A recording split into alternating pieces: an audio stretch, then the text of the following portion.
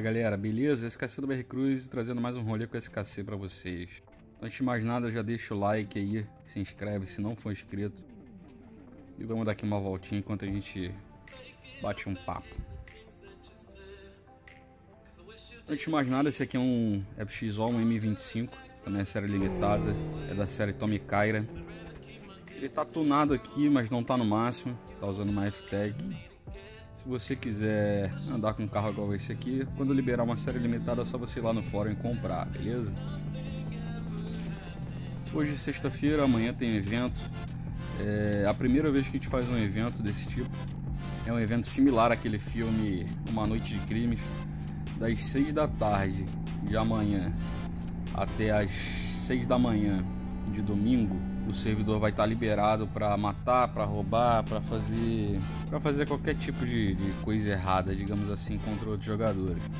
Não vai ter policial ativo e a quantidade de resgate vai ser limitada. Por enquanto, nesse evento de amanhã, os resgates também não podem ser mortos, né? Você não pode roubar nem matar resgate, mas o restante, até de mim, tá liberado. Se for um evento maneiro, se o pessoal curtir, a gente com certeza vai fazer de novo. Se não, a gente pelo menos vai saber que deu merda e não vamos fazer um evento similar a esse de novo, né? Vamos ver como é que vai ser. Então vamos pro bate-papo aí com o pessoal que deixou comentário no vídeo anterior. Vou deixar aqui em cima no card o vídeo anterior, se você não viu. Dá uma acompanhada nessa série de vídeos aqui que eu vou respondendo perguntas que geralmente me fazem no Discord ou no servidor ou no fórum. Eu respondo aqui de uma maneira mais rápida, mais direta, beleza? Vamos lá, o Felipe W. Olha só, vai esquecer, tá salvo, meu camarada. Olha, acho que ficaria interessante um sistema de seguros do seu veículo próprio. Isso vai depender, na verdade, de como é que seria esse seguro, né? Hoje em dia a gente não perde carro por roubo, por exemplo, né? Não tem como roubar o carro de outro jogador. Então não sei se o seguro seria viável nesse caso. Dá uma reformulada nessa sugestão de seguro e poste lá no fórum. Quem sabe a gente não compreende melhor a sua ideia e aprova, e você ainda ganha mais moedas aí por isso. Pergunta do Gabs: como funciona o sistema de tier? É uma pergunta interessante, acho que pouca gente sabe o que é o tier e como é que funciona. À medida que as pessoas vão comprando crédito na loja, a gente vai somando os valores que foram gastos e compara com o nosso gasto mensal para manter tudo funcionando. De acordo com a meta, né, que a gente vai atingindo, né, quanto maior o que a gente arrecada em relação à meta, maior é o tier do servidor. Então, por exemplo, se a gente arrecada tudo que a gente necessita, do que a gente definiu como meta, o servidor vai para o tier 4. Se arrecadar 75% ou mais, vai para o tier 3, mais do que 50, tier 2, mais do que 25, tier 1. E se não arrecadar nem 25%, fica no tier 0, né? Cada tier dá uma vantagem a mais de uma forma geral, ou seja, todo mundo é beneficiado. As vantagens aí incluem desde pagamento maior, quanto maior o tier, maior o pagamento para algumas coisas, táxi, entrega e por aí vai, multa com valor reduzido, ponto de advertência com valor reduzido. Tem várias coisas, cara. Dá uma olhada no tópico lá no fórum que fala sobre os objetivos da comunidade. Lá explica o que cada tier dá. Juninho 86, o preço da licença tá top, da licença de tuning. O problema é a reputação, camarada. É complicado, porque se colocar com pouca reputação acaba ficando enjoativo e todo mundo vai ter acesso. A ideia é fazer com que as pessoas joguem o jogo, em vez de só entrar, tornar um carro e sair, entendeu? Por isso a reputação é um pouco alta. Já o Bin pretende colocar o Dino, ele deve estar falando de dinamômetro em outros mapas, sim e não. A ideia que a gente tem para o próximo update é diferenciar um pouco os mapas. Essa questão já acontece hoje, por exemplo, com o Fazendeiro e as duas refinarias de maconha e de êxtase. Tem alguns mapas e não tem outros. A ideia do dinamômetro é a mesma coisa. A ideia é colocar em mais alguns mapas, mas não colocar em todos. Da mesma forma, fazer com lojas novas que a gente vai incluir. Colocar algumas lojas em alguns mapas e em outros não. Assim faz com que as pessoas joguem em mapas diferentes, né? Tem gente que é viciada só em West Hill e só entra no servidor quando tá West Hill. E a ideia é fazer com que as pessoas entrem em outros dias também. Não sei se ficou tão claro para você, mas é o que a gente pode adiantar por agora. Metade, tal de rolê, salve SKC, tá salvo, camarada. Por que você não libera mais carros de série limitada cada vez que coloca para venda? Em vez de colocar um modelo de cada, colocar uns 3. Cara, é questão de manter a demanda. Se eu colocar 10 carros de série limitada, vai saturar o servidor. Daí todo mundo vai ter aquele modelo. E quando eu abrir a venda de novo, como as pessoas já vão ter aquele modelo, muita gente vai ter e ninguém vai comprar. E aí o carro vai ficar lá parado. Então a ideia é liberar de pouquinho em pouquinho para manter o tipo de série que é, né? Afinal são séries limitadas. Se todo mundo tiver, se for um carro comum, aí não vai ser mais limitado. Getúlio Mendonça, você pensa em voltar com os prêmios? Quando eu colocava, por exemplo, 10 reais, ganhava um prêmio. Isso ainda existe, cara. São as recompensas de fidelidade. Elas não estão muito claras lá no fórum, mas a ideia é a gente colocar o que cada nível ganha, né? O quanto falta para o próximo nível, pelo menos. Enfim, mas isso daí ainda tem sim. Semi-primo, disponibiliza esse pack de som. E essa skin aí, Firefrog Semi-Custom. Pra quem não sabe, é o semi-primo que faz algumas das skins que a gente usa no servidor. A skin de cleaner nova, quer dizer, já é mais antiga, né? Mas tinha uma anterior dessa daí. Essa skin de cleaner foi ele que fez. Tem a skin da bola, quando a gente faz o evento do Rocket League. Tem várias outras skins aí que ele fez. Dá uma passada lá na lojinha dele no fórum, se você quiser comprar uma pintura por LP. Pack de som eu vou colocar algum dia aí na descrição. Vou montar um pack maneiro para não pegar uns sons muito manjados e quem sabe eu não coloco aí no próximo vídeo. Gabriel Lima, olá SKC. Para a próxima versão do Cruise, haverá uma grande alteração do sistema econômico?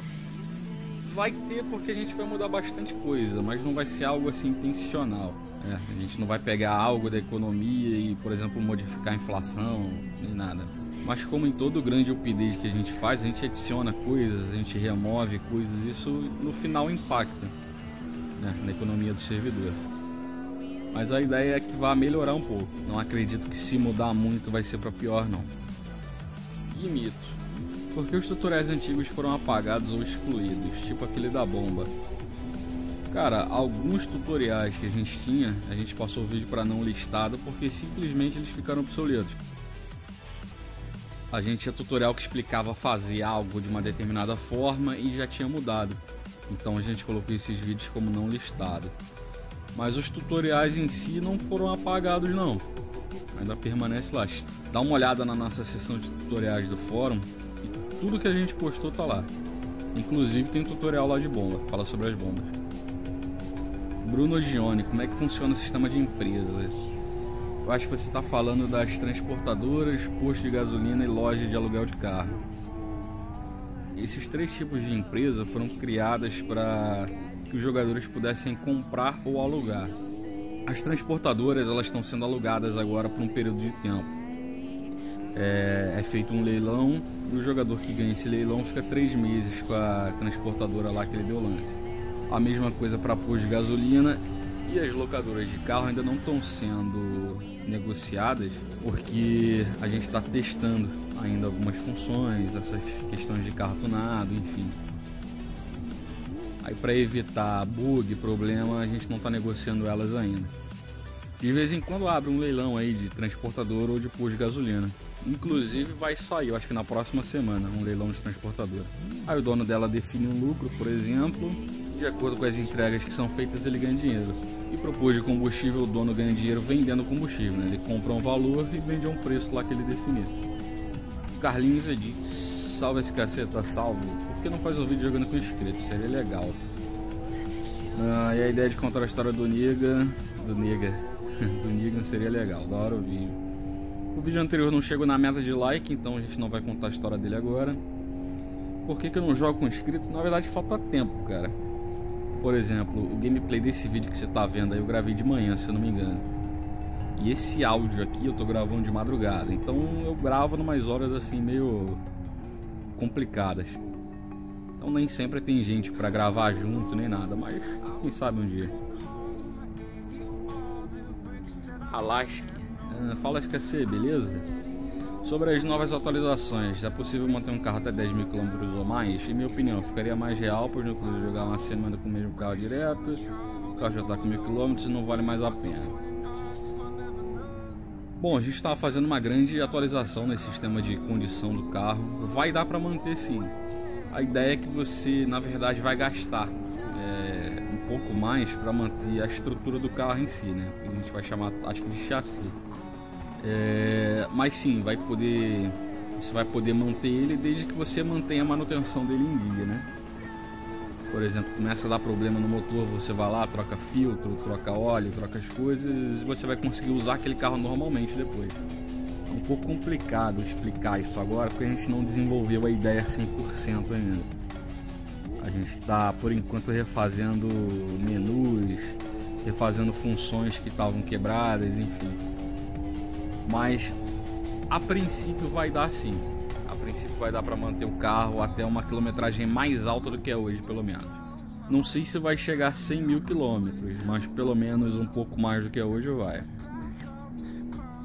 Bruno Campelo, queremos motor AP no FXFG.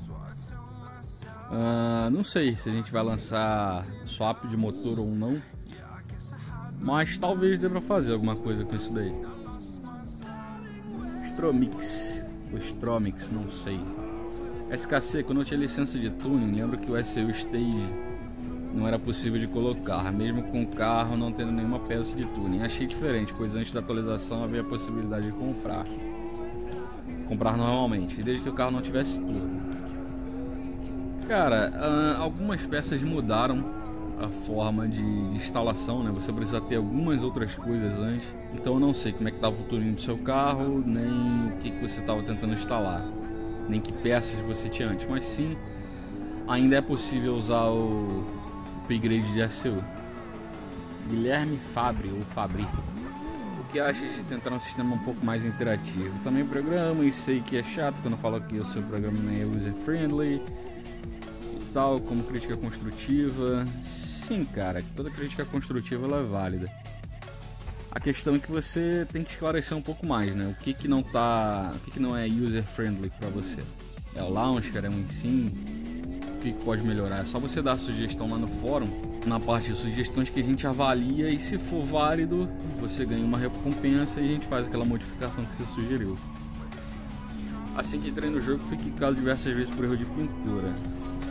Não sei onde eu podia sair de servidor corretamente, pedi 5.000. Enfim, acho que devem tentar rever os tutoriais. Tem um tutorial que fala sobre a saída de pista. Ele fala exatamente onde você deve sair, fala sobre as multas que você leva. E pintura errada não dá kick. Pintura errada não é chutado do servidor. No máximo uma multa se o policial ver. Gustavo BR, salve, nem chama. Como eu falei aí antes, né? Eu gravo às vezes nos horários meio estranhos, gravo de madrugada, gravo de manhã, então fica complicado de chamar pra gravar junto. Beleza, pessoal? Se inscreve no canal, deixa like aí. Amanhã tem um evento. Se você não quiser participar, tá tranquilo, mas deixe seu comentário pra gente saber, depois que passar o evento, se vocês gostaram, se não gostaram. Porque se gostaram, a gente consegue fazer de novo. Se não gostaram, a gente tenta inventar alguma coisa nova, beleza, pessoal? Eu sou o SKC, esse foi mais um rolezinho comigo e tchau!